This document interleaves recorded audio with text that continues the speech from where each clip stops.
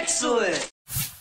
So I'm sure we've all been in this situation before. You're preparing to go out of town and suddenly an NVIDIA package shows up on your door and you have a new graphics card to review. This is the GeForce GTX 1050 Ti, just launched from NVIDIA. They sent over this MSI variant right here, so I guess I have no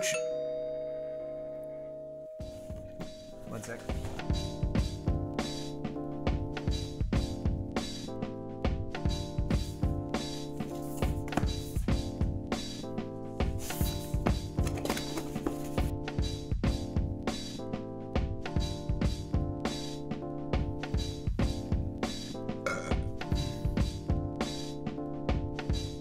So I was going to say I will do a quick look at the 1050 Ti, because that's all I have time for, but I suppose I'll also be doing a cursory glance at the GTX 1050 since both are now out today. The 1050 costs $109 MSRP US dollars, and the 1050 Ti is coming in at $139 MSRP.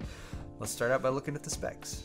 So both of these graphics cards are based on GP107, a new GPU in the Pascal family from NVIDIA, and there's only a slight variance between the 1050 and the 1050 Ti. Also very sturdy, both of these cards, and only slightly prone to falling over. Anyway though, apart from being based on GP107, the 1050 Ti at least has 2 graphics processing clusters and 6 streaming multiprocessors. That gives you 768 CUDA cores, 48 texture units, and 32 RLP units. The base clock is 1290 and the boost clock is 1392 MHz, although as is the case often with cards in this range, the manufacturers will often ship them at higher frequencies than what NVIDIA gives you for the base and boost clocks. Memory clock is 3504 MHz, and that gives you 7 gigabits per second of total memory data rate. And lastly, the biggest difference between these two cards is going to be that the 1050 Ti has a 4 megabyte frame buffer and the 1050 has just a 2 megabyte frame buffer, so that's pretty cut down, although both of them are operating on a 128-bit memory interface for 112 gigabytes per second of memory bandwidth. Pascal, by the way, is 14 nanometer manufacturing process, 3.3 billion transistors on the GP107 in either case, and then for display outs on either one, you also have the same options of 1 DisplayPort, 1 HDMI, and 1 dual-link DVI, which is a nice variety, I suppose, for a card of this caliber. Now, the benefits of the lower power, lower cost cards like this is they're often easy to drop into an existing system, thanks to the fact that these only draw 75 watts of power, which is the same amount of power that's delivered natively through the PCI Express bus.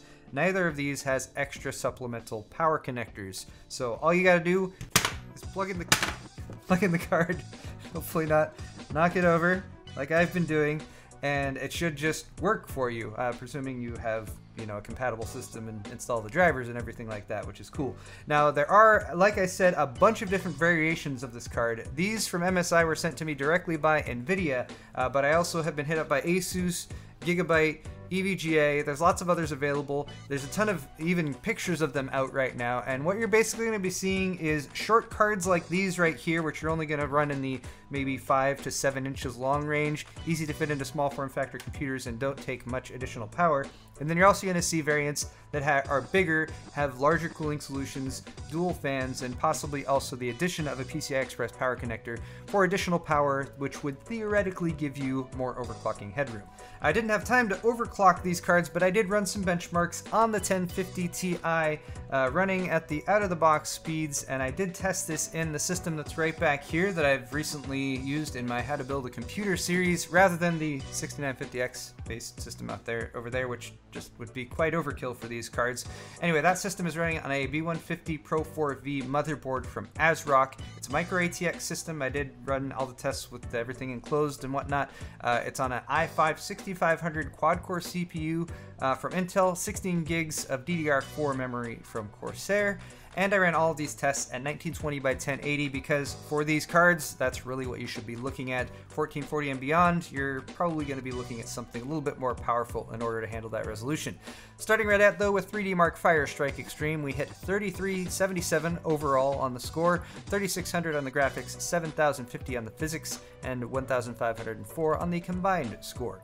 3D Mark Time Spy, which is a DirectX 12 test, came in at 2,379 for the overall score, 2,272 for the graphics, and 3,246 for the CPU. Grand Theft Auto 5, a very popular game. I certainly enjoy playing it myself. Using the built-in benchmark, it got 61.9 average frames per second. That's using my default settings for the benchmark, which includes 2x MSAA and pretty much all of those extra stuff set to very high when it comes to the extra configuration stuff you can do with the graphics. Since 61.9 in real world was actually ended up being more like 50 to 60 frames per second, I found out that just by turning off 2x MSAA, I was achieving more like 70 to 75 frames per second, so easily playable at over 60 FPS with a $140 graphics card, so that's pretty nice, with most of the eye candy turned on too.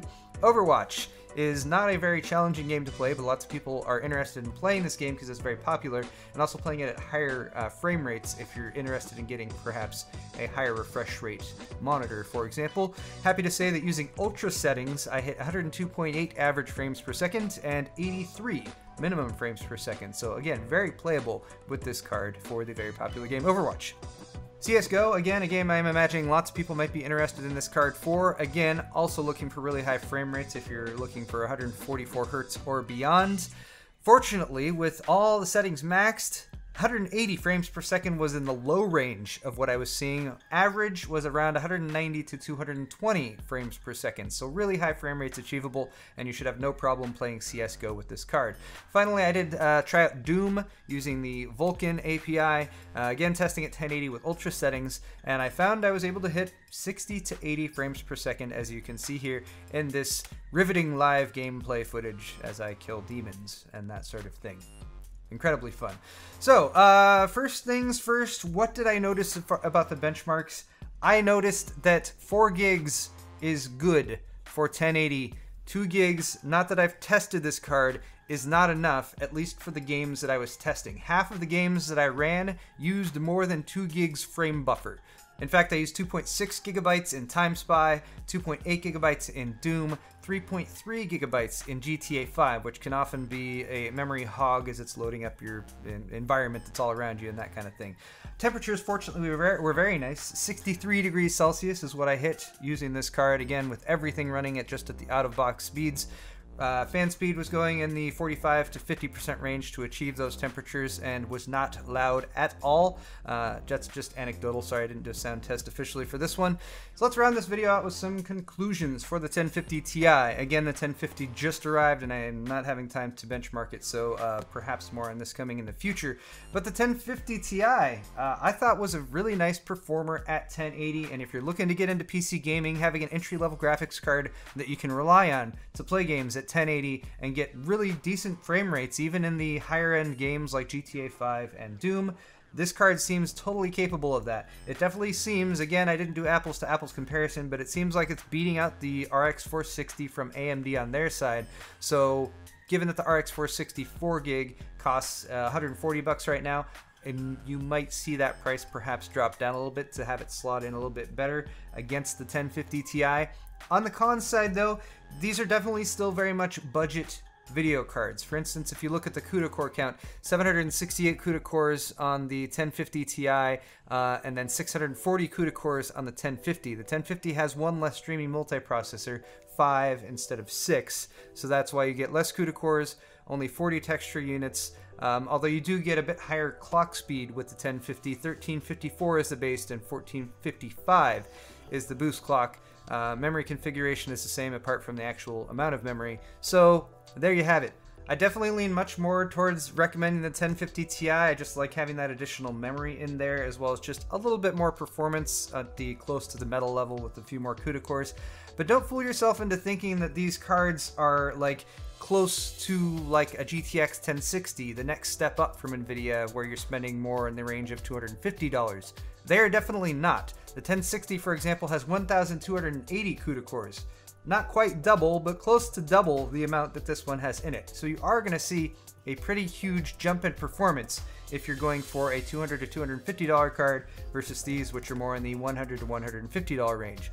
All that said though, I think it's nice that you can spend about 140 bucks and get yourself really solid 1080 performance out of the 1050 Ti. I hope this video has helped you guys out and given you a little bit better idea of what to expect if you are investing in this graphics card. So leave me a comment in the comment section down below and let me know what you think about these GPUs. There'll also be links to these in the video description. You can also hit the thumbs up button and let me know if you enjoyed the video while you're down there. That helps me out a ton. Also, a link is down there for my store where you can buy t-shirts like this one. Yes, I'm actually wearing one of my t-shirts today, so check that out. Help support the cause. Thanks for watching, guys, and we'll see you next time.